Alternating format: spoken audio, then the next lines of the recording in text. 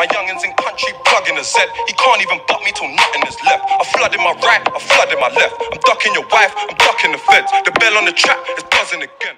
Yo guys, what's going on? And today I'll be doing things we all did in tests or exams, because I'm sure a lot of you can relate to the stuff I'm going to say in this video. Well, probably a lot of you don't actually do this, but I 100% do. So yeah, without, I'm not got anything else to tell you. So yeah, without further ado, let's get into the video.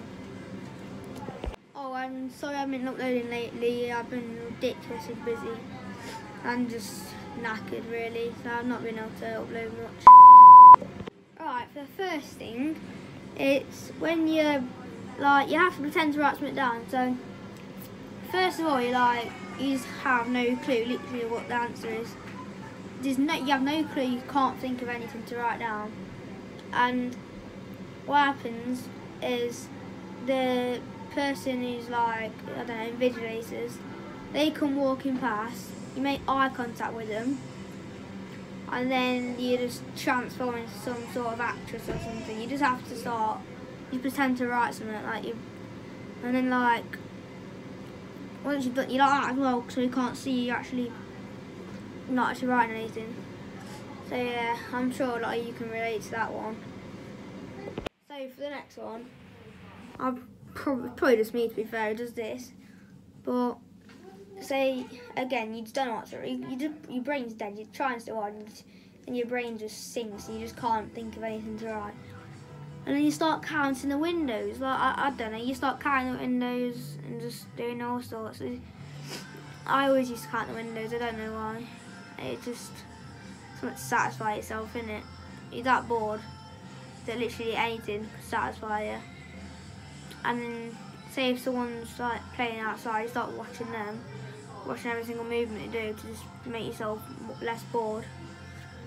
So I'm chewing, I've got chewing in my mouth. Can't be asked to spit it out because it's still got flavour. So the next one, it's so embarrassing, this one. So you come out of the exam or test, thinking you got done so well and everything, thinking you smashed it, and you're asking people what they got, thinking they're the same as you, and then no one actually has the same as you. It turns out you did absolutely crap. It's so annoying. I hate it. It's happened to me a few times. I've seen it happen to other people. Just the most awkward thing ever.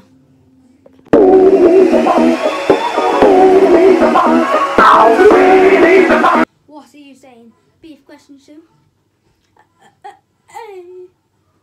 Mate, it was C for question 2.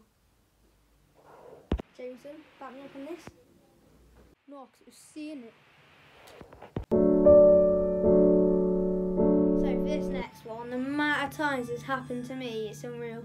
So, you got this paper and it's usually the reading paper for me, I just can't cope with it.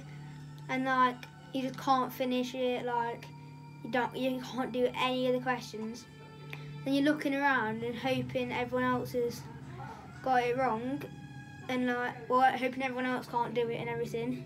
You look around, everyone can do it, and then everyone's finished it dead early, and then there's you just question 5 on it, and there was 60 questions in it. It's last minute on question 5 and you just can't do it.